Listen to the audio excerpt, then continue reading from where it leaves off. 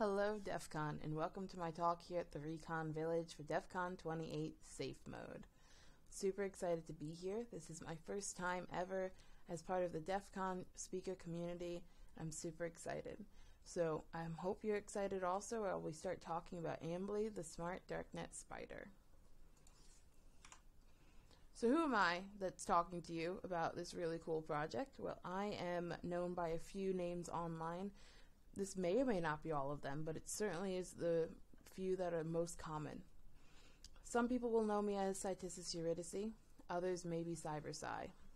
Most people in this community are going to know me as Levitanin or Levi. This is what I am online, where I'm actually interacting with people most often. By day, I am a cybersecurity incident response professional, and by night, I'm a Darknet researcher by choice and trade. I am a self-proclaimed master of spiders also, which may or may not be both on the computer and off of the computer. Just keep in mind that spiders in real life, out in the wild, they're doing a lot of good stuff for us.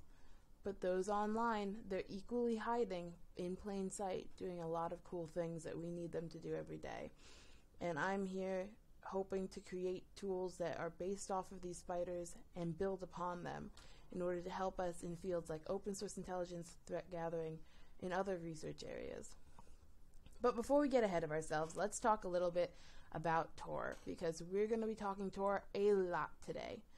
Keep in mind, though, that Tor is not the only Darknet access point, so we're going to be mentioning a few others as well. Before we get too far ahead of ourselves, because I could talk Tor, Darknet, and spiders all day long, let's talk a little bit about the different layers of this presentation. We're going to be going over open source intelligence, or OSINT. We're going to talk about cyber threat intelligence, which you'll often see abbreviated as CTI.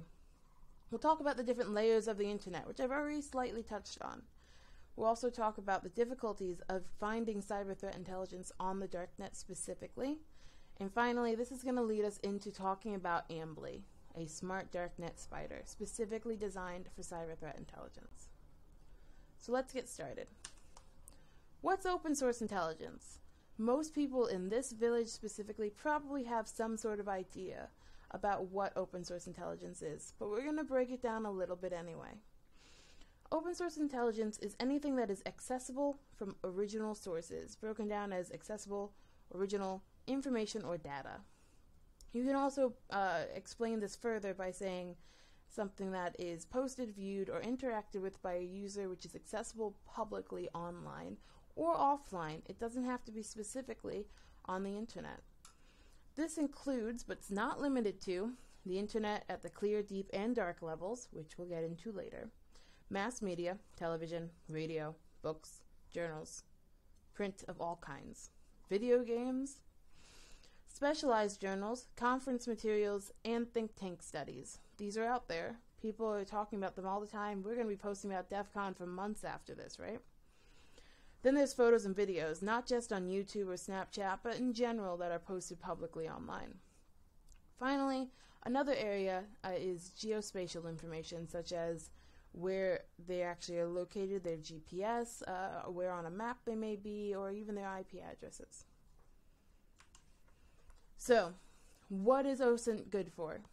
Absolutely everything. And if you thought about that with a tune in your head, you thought right, because I was talking about that song that's now stuck in your head. You're welcome for the earworm.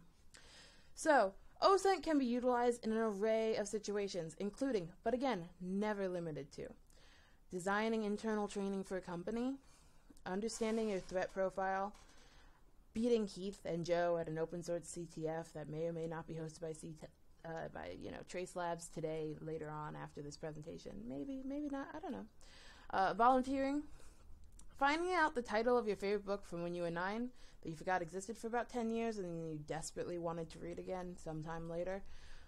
Yeah, all of these are actual areas that I have used OSINT for on the ClearNet and down into the Darknet. And that book, for anyone who is interested, was called Goddess of Yesterday, which I highly recommend. It's a good book. But now you may be asking, if you're not used to this field just yet, is open source intelligent gathering legal? Short answer is yes.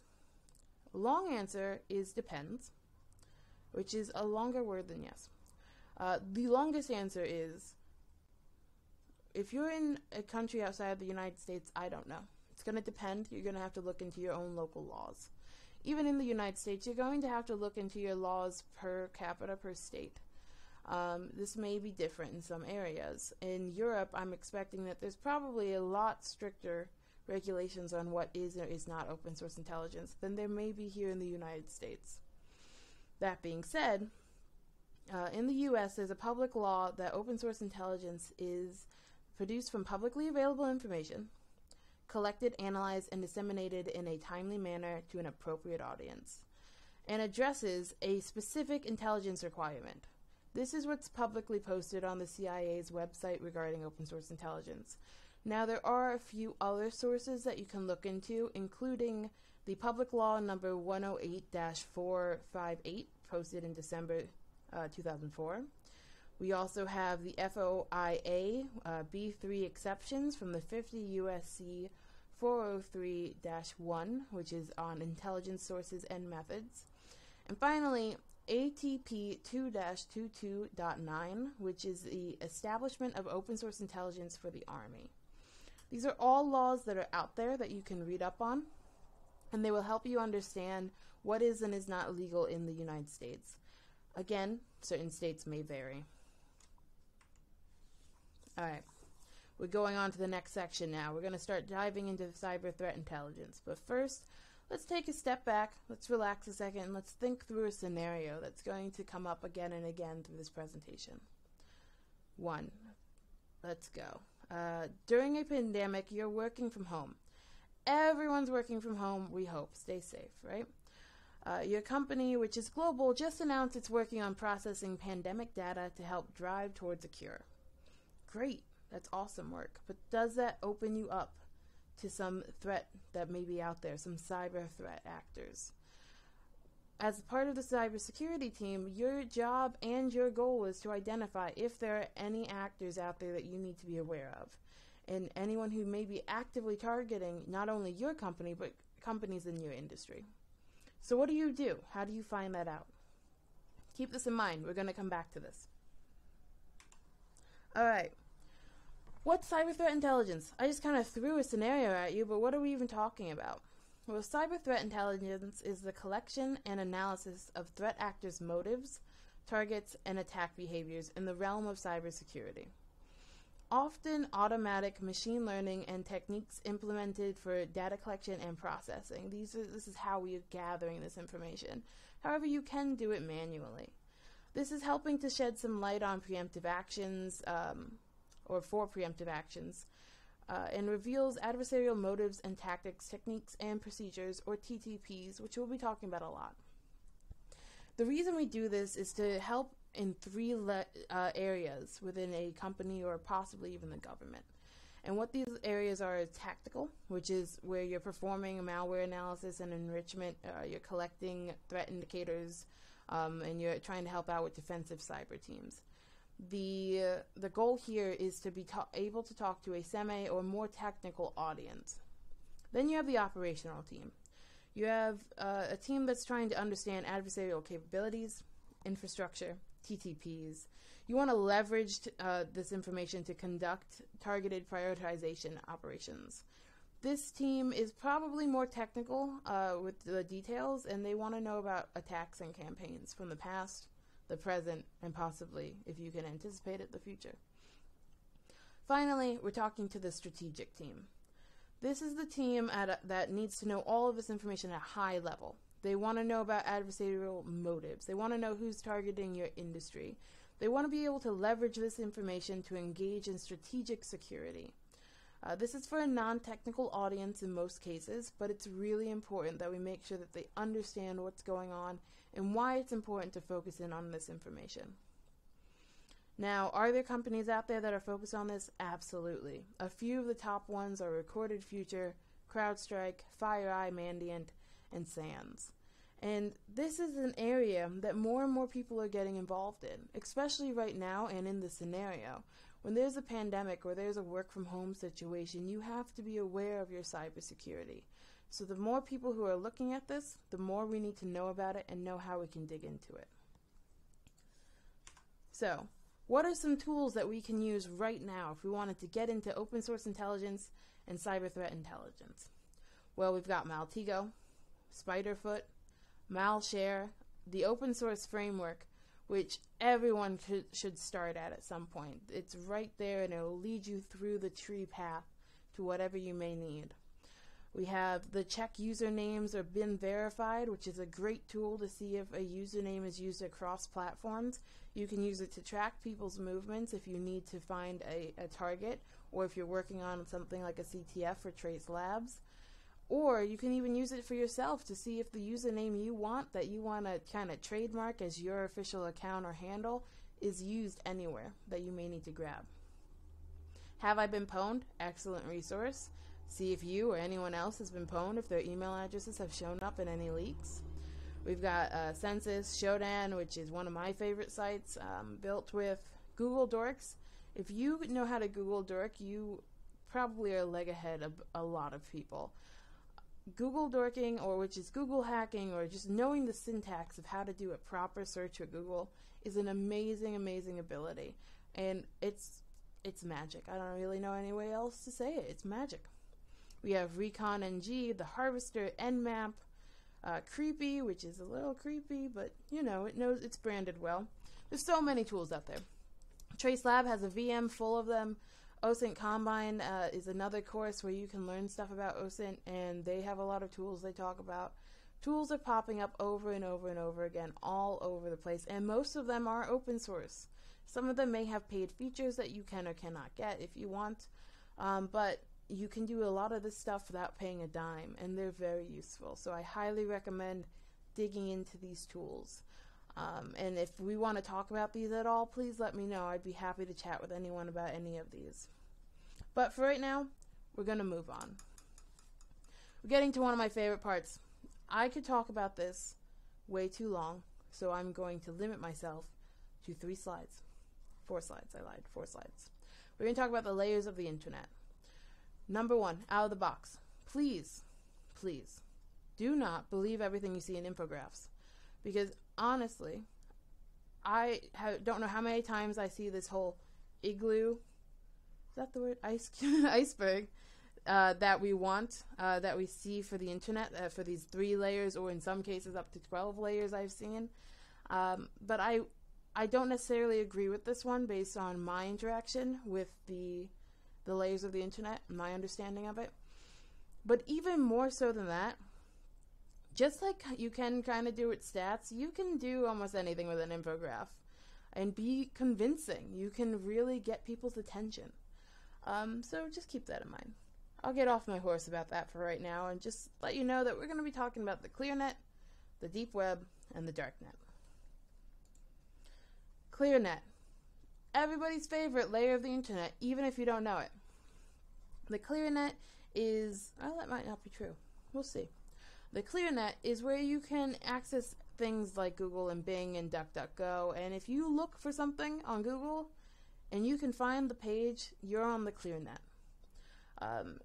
Otherwise, if you can find the front page but you can't find specific data, let's say you joined a forum and you're trying to figure out what's going on with one of the users, you might be able to search that user and see that forum has a post, but probably not going to be able to see that post. Not without getting through an access point.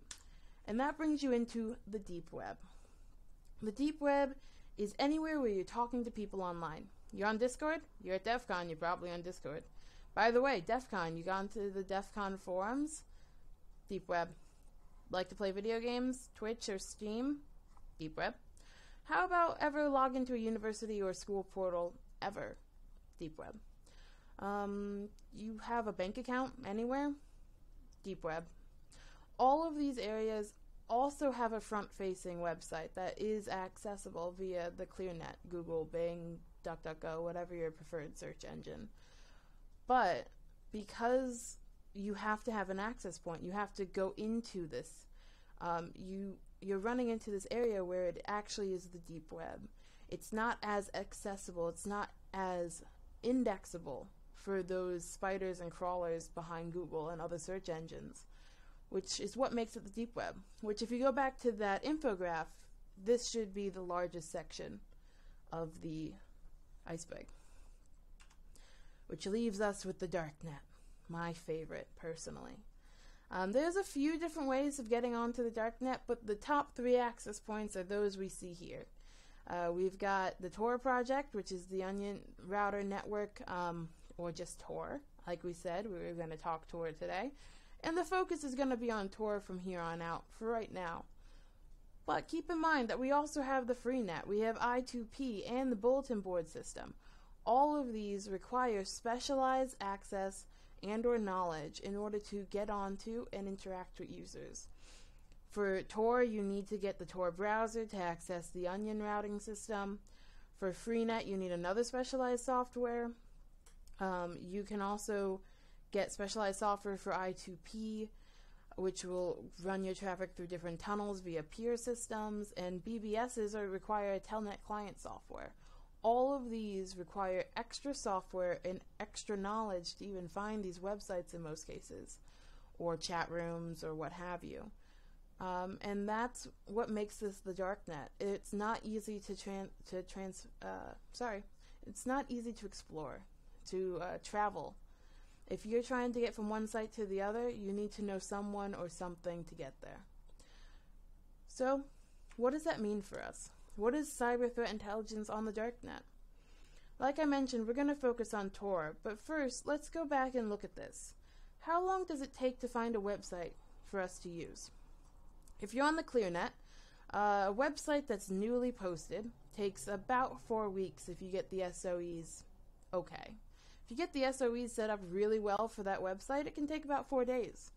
And then you'll start seeing it populated on Google or other search engines, depending on how it's set up.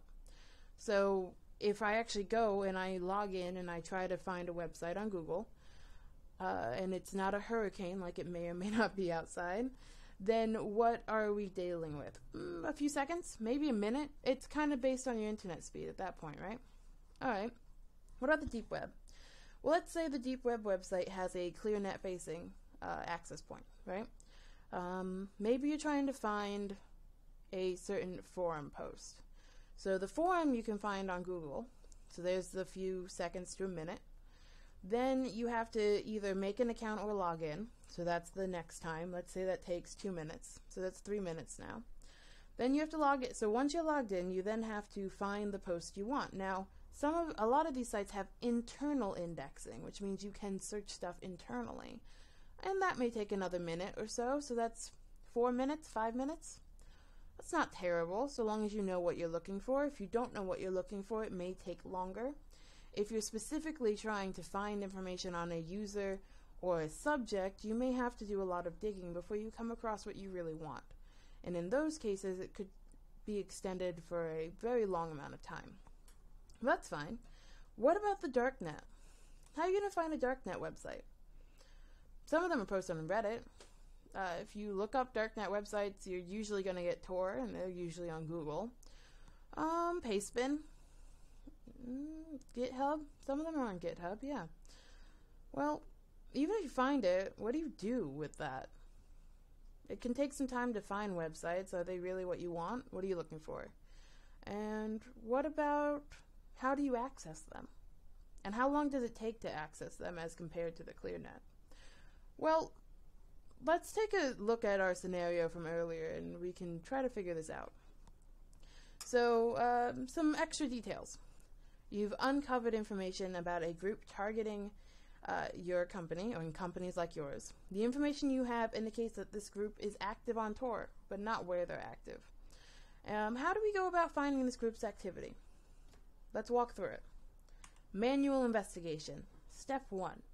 Let's figure out what's going on by using Google as an ally. And I'm going to start with Google because most of us do. Personally, it's not my preferred search engine, but it is one of the better ones. Oops. So, what do we have? I'm just searched here for Tor websites. I got a few of them. Here's a quick snippet of them. We've got 9 best onion sites to visit. Awesome. List of some sites. from Wikipedia. Cool. Very nice. We have best onion sites and how to access them safely. Awesome. How to find active .onions Darknet sites and why, ... And finally, we have the best Darknet websites you won't find on Google. I don't know about you, but that one seems a little weird, considering we found the link on Google.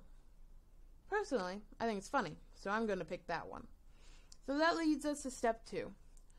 Pick a rabbit hole to dive down, which is what we're going to do with the best Darknet websites you won't find on Google, as found on Google. From there, we're going to go into what does this article or this area have.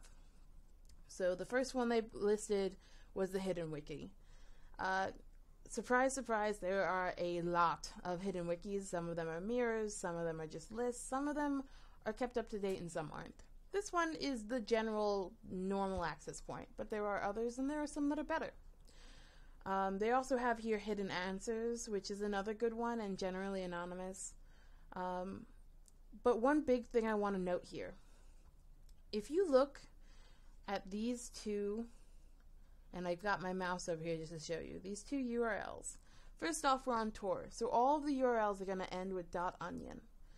But you'll also see that this one is very short. It's a bunch of gobbledygook. You're not going to be able to understand what it is in most cases, but it's short. And that's fine and dandy, but that's a v2 URL. What's going on right now is that we're switching over to v3 URLs, which are these longer strings, usually around, I think, 52 characters. Sometimes you'll be able to see a tag like this where it's got an actual human-readable, English-readable word in the beginning. But generally speaking, we're just looking for these longer URLs. Those are the ones that are going to be sticking around for a while. This shorter one is going away in 2021. So, yay, we found this, but what does that mean? What are we going to do about that, and how do we get an updated one if this is a good starting point? We're going to talk about that too. So, step 4. We found the URLs, but how do we actually access them? If you go and plug and play those .onion links into your Google Chrome or Firefox or any normal standard browser, you're not going to be able to reach it. You need to be part of the Tor network or the onion routing system. In order to do that, you need either to set up the proxy or you download the Tor browser. So this is Tor. This is the base browser that you have right now. It's updated to 9.5.3. It's based off of Mozilla Firefox, and it allows the user to connect to the Tor network and onion router system. Now, you can change a few settings in here. Generally speaking, it's not recommended to have JavaScript on, for example. You want to try to be in the safest mode you can be when going through different sites. And you start off with the search engine DuckDuckGo. Now, DuckDuckGo is a ClearNet search engine. It doesn't necessarily help you with Tor websites, though it can give you some results similar to if you look up on Google. But now we can quickly and easily pivot into using those URLs that we found earlier. So let's go to the Hidden Wiki. Here's the first thing that popped up when I went on the Hidden Wiki about 2 days ago. Top of the page, Hidden Wiki, new URL as of 2019-2020. Add this to the bookmark and spread it. This is the current URL for the wiki. Now, can you get there from the small one? Yes, which you can see right here at the top. I was accessing the small v2 URL. This is the v3 URL, and it's going to help us stay connected to the wiki as long as it's viable and up. So when you do come across these v3 URLs, you want to grab them, or you may lose access to the site. And beyond normal losing of access on Darknet. So, we're on the wiki. We're at step 5. Visit the starter point. What are we doing on this website? Well, first, we're trying to find information about the threat actors for our cyber threat intelligence scenario. So, what areas of the wiki can help us? Well, we've got social networks, which, slight side note, this includes Facebook, and for the life of me, I cannot understand how a .onion site for Facebook is not going against their own terms and policies, but also If anybody could explain that to me, please, by all means, I would love to hear it. But I also personally wouldn't recommend signing into any of your real-life social media accounts, especially at the same time as doing other things on the Darknet. The whole point of this is to stay private, to try to stay anonymous.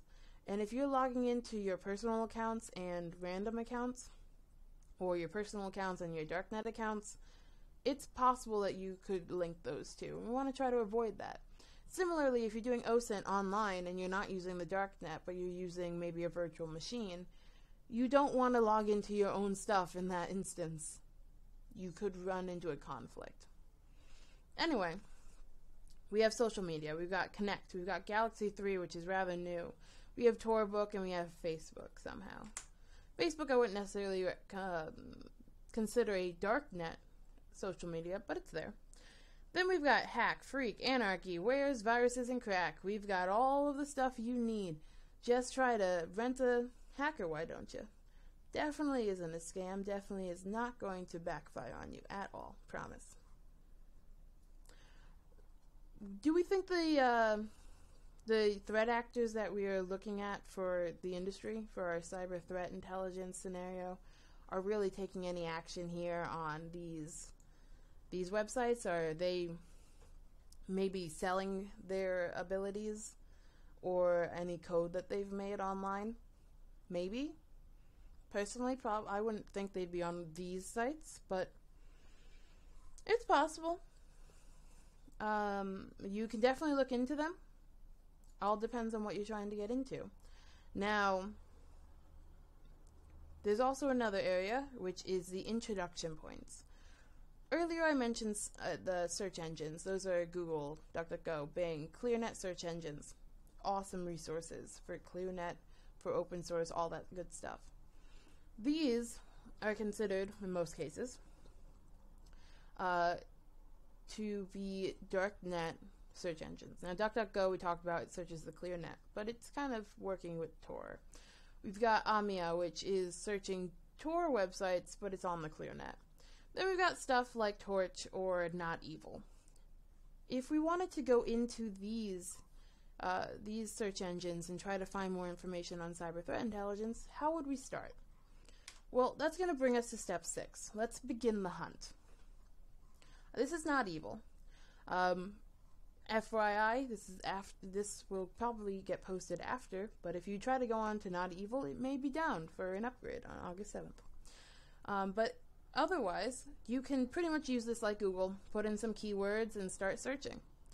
Now, I can tell you, but I will not show you, that when searching Not Evil for anything related to the pandemic, you get, surprise, surprise, a lot of pornography.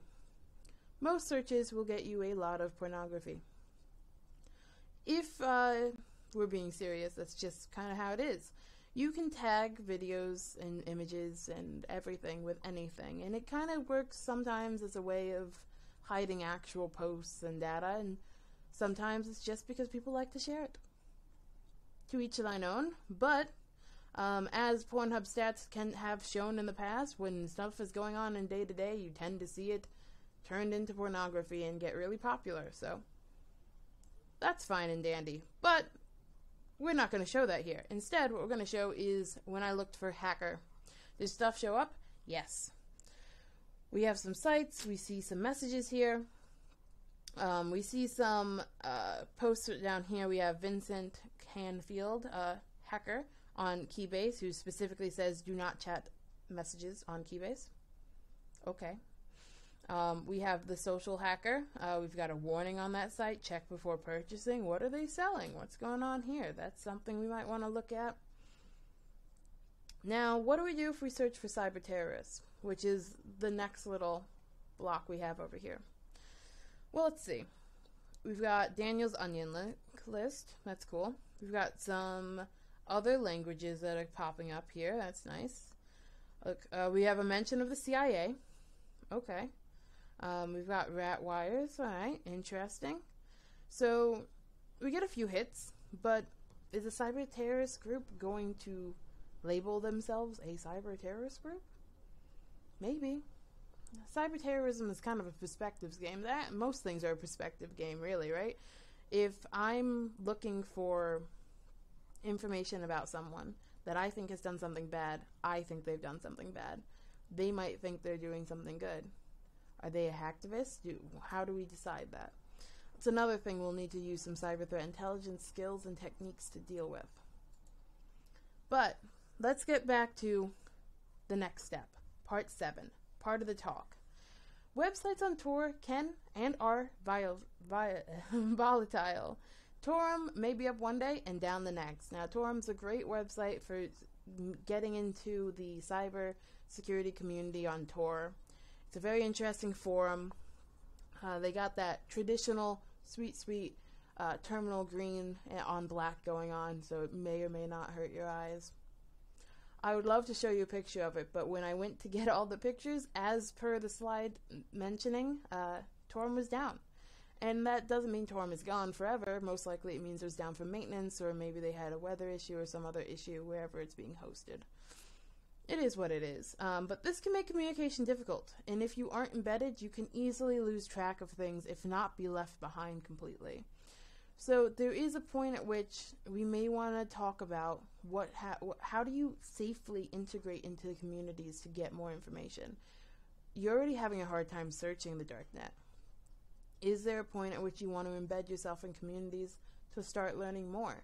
Is it safe to do? How do you do it safely? These are all really great questions that we don't really have time to get into today, but keep an eye out. This is definitely something I want to talk about with everyone more going forward.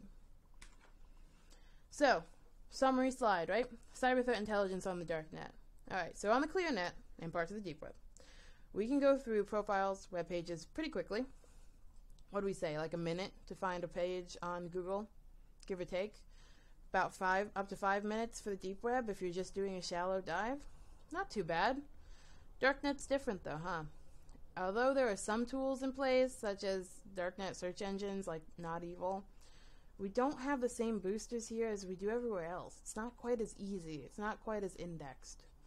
And this is something we take advantage of in our day-to-day lives. A lot of us may even forget a time or not have been alive during a time before Google, before these things were indexed and easy to find. So if we're trying to do Darknet research, there's a huge bottleneck here. If you're doing manual investigations, that's a slow process, and getting to websites and finding websites it's the game of the Darknet. You got to trade stuff, right? You've got to interact to really dig in and find these. It's a huge hurdle when trying to hunt for cyber threat intelligence on the Darknet. And this is where Ambly comes in. And I'm really excited that we've gotten to this part, because this is a project that I've been hoping to work on for a long time. And when I finally got the chance to do it with the Sail Lab, I think I just about lost my mind. I was so excited. So, taking a step back, let's talk a little bit about Ambly. Ambly's a smart spider focused on the Darknet to gather and identify cyber threat intelligence. Ambly's using, it's going to be using some machine learning and artificial intelligence techniques to actually identify relevant websites and to make sure that they're valid and they're pertaining to cyber threat intelligence. We're going to be accessing websites, hopefully down the line, behind CAPTCHA blocks or user accounts and anti-robot protocols. The goal here is to use deep learning and natural language processing to identify and rank new URLs based on the potential for CTI. We're going to hopefully have a report that gives us out web pages and identifies further investigation recommendations so that an analyst, government, researchers, whatever, what have you, can actually use this to get rid of or to reduce that bottleneck that we talked about a moment ago. Reducing the bottleneck is the key behind Ambly's mission here. We want to make this easier and better, and not just for cyber threat intelligence. There's other tools that may or may not be in the works here, but this is the goal of Ambly. Ambly is for cyber threat intelligence to identify and track this information on the Darknet. Right now, specifically Tor, but that does not mean it's limited. But let's take a step back. That's what the Ambly we want. We want to be able to do a lot of stuff with Ambly. But where are we right now? Well, Ambly is in a prototype stage, and we'll get to that in a minute. But right now, Ambly's going out and gathering data. Ambly's actually creating a database on viable Darknet websites, specifically on Tor, so they're all .onion sites. So how does Ambly do that? Imagine, if you will, another scenario. You're dropped in a random city. You don't know where you are. You don't know what country, state, city, anything. You don't have a phone, you don't have a computer, and you don't know the language of the people around you. What do you do? How do you find safety? How do you get home? Well, personally, I would start walking, searching for any sign of a police station, of some trusted resource that I can go to for help. Now, maybe there's this universal sign that we'll see, or some sign that'll help me indicate that path. Maybe there's not, and maybe I just have to walk. And I go down a path, and I keep following that in any way it leads, and if it doesn't work, I go back. And we keep doing that almost recursive spin around until we find an area that we need to be in. This is kind of what Ambly's doing to create that initial data set on Darknet websites. It's just going. It's free to move. It's collecting websites. It's identifying and collecting a whole database on Darknet websites when they were viable, verifying that we could actually go to the site, not only that the link was out there. And from there, we're going to use that data to start doing really cool things with machine learning. But let's talk about Ambly of today. Alright, so we're in a prototype stage, like I mentioned. We're beginning to be on active and frequently updated Tor wikis. Not the one I showed you earlier, but a different one that's really up to date and monitored frequently. We've got 2 access points that Ambly has. One, instantly on the Darknet. Anything that goes through any search, any website, we're going to the Darknet connection point.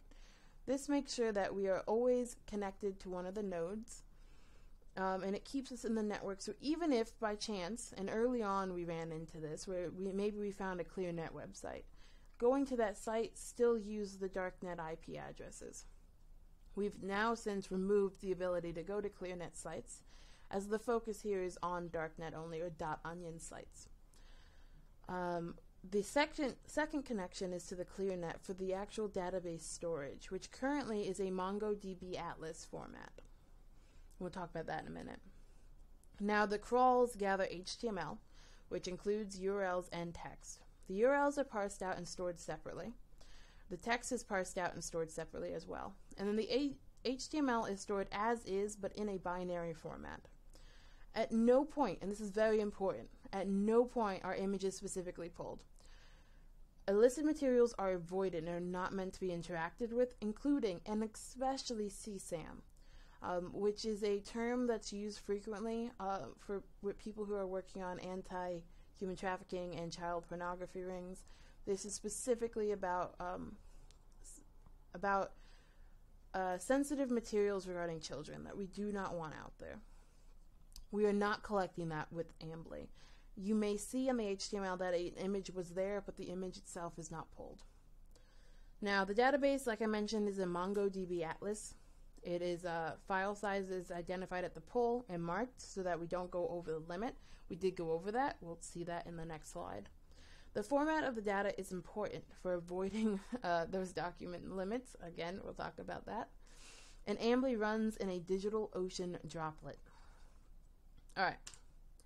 Ambly's first 12 hours. So, first 12 hours that we ran Ambly prototype stage 1, we had MongoDB Atlas and local. We found they both have a limited size of 16 megabytes per document, and this is what broke our cycle. The reason for that is originally the text was in an unbounded array format, which just extended too large for certain websites to actually be collected. So what you'll see here is the first 12 hours of Ambly. We collected, in 12 hours, 86,546 websites. We got 1,819 HTML pulled from those sites, and the text we got to 1,818. On the 19th is when we got the limit size was hit. That has since been rectified, but just imagine this. The first 12 hours, we got so many URLs. People talk about all the time that the Darknet is small. And it is compared to the ClearNet, compared to the DeepNet, sure, but it is not tiny. There are so many URLs and websites out there, and this is specifically, Ambly is specifically designed to make sure that no two websites are pulled with the same URL. So even if two sites link to the same website or web page, only one of them, the first one, is stored. The other is dropped. That is 86,546 unique URLs pulled in the first 12 hours. I don't know about you, but I was ecstatic to see that. So let's get into the good stuff. Let's talk about some initial points of interest. We've got a few polls that I went in and I grabbed some interesting sites from. Fourth website to be pulled after going to the Tor Wiki was the Liberated Books and Papers site, which claims to be a collection of books not easy to come by. Our sixth website crawled was an error page for WordPress, which actually helped show that WordPress sites are being used on the Darknet under the name of TorPress, which was really interesting. You can actually see that in the URL. 32, we found the TMG mirror list, or also known as the Majestic Garden. This has a PGP for joining the Majestic Garden group, and there were multiple, not just these three, there were even more of these URLs that had the exact same thing on them, which brought up a very interesting question. What do we do about sites that are so similar? If they all have the same stuff, but they're just a different URL, do we count them as one entity or combine them? We'll see. Alright, 61st website crawled, Relate List, new area of intelligence. Really interesting for looking up information on companies. I'm going to skip ahead a little bit because I'm seeing we're short on time, so let's go into this. Initial points of contact. This is how we see the URLs. We see that the URLs are all stored, we see if it's visited or not, and this is the binary format for the HTML. We called a lot of sites, the wiki, Bitcoin wallets, hacker ads, marketplaces, resellers, you name it, we saw it. It was great. And we still have all of this data to go through. A few other interesting ones is the Black and White Cards, which is a mysterious group open to members. This one was really interesting just to read through. We also have Rent-A-Hacker, which I don't know if anybody else has noticed this, but there's about 5 at minimum versions of this website under different names and different URLs that say pretty much the exact same thing. So this is pretty much a mirror with very minor, if any, edits. But if you need a hacker, I wouldn't go to this one. Again, you're at DEF CON, so really, do you need to go to them? Now, Ambly of tomorrow. As a prototype, Ambly is on a road of continuous change. There's a few areas that we want to get down on Ambly's development.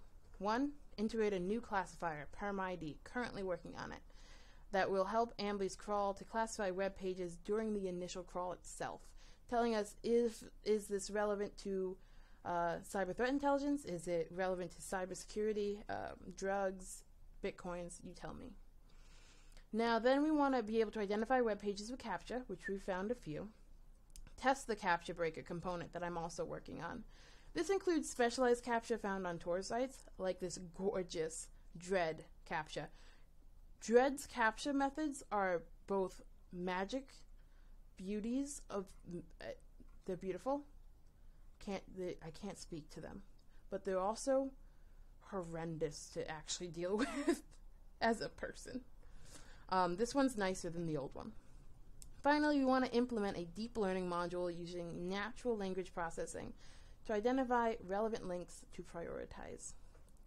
This is really great. I'm really excited about getting that part up and running, and that's really the big next stage. But that's all I have time for today. I'm pretty much at my limit, so unfortunately I'm sorry I had to run a little fast at the end, but thank you so much, DEF CON, and the Recon Village, and everyone who's came in today to watch this. Thank you so much for spending some time with me. I also want to say I'm thankful for the sailors of the Secure and Assured Intelligence Learning Lab that I work with and the KDD team of Kansas State University. Finally, I volunteer with the Innocent Lives Foundation, and I really wanted to just shout them out here at the last few seconds. I really hope you give them a look. They're great.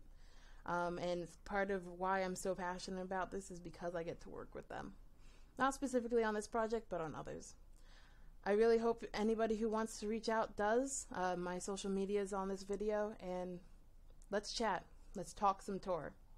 Thanks again, everybody. Have a great rest of DEF CON.